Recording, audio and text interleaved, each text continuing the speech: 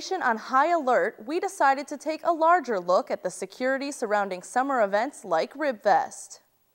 With the nation on high alert after a series of recent terrorist attacks all over the world, the Naperville Police Department is making Ribfest Security a team effort to make sure everyone enjoys 4th of July festivities safely. Over the last couple months, we've been working closely with a number of surrounding agencies, county agencies, state agencies, and federal agencies.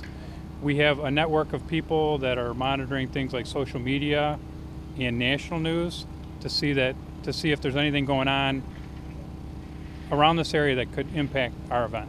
Ribfest also has their own security, who will work with the pros in securing the perimeter of the fest, as well as the park, and patrol various exits. The main thing is, one, we have secure gates.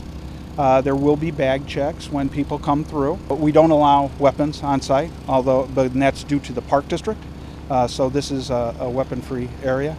And the police remind everyone to remember the golden rule of staying safe at large events. The biggest thing that I would encourage them is to tell us if they see something suspicious. In other words, if they see something that doesn't look right, we want them to tell somebody. Tell a police officer, tell a firefighter, tell somebody who can relay it to incident command. For a full list of what you can and can't have at the park, visit ribfest.net.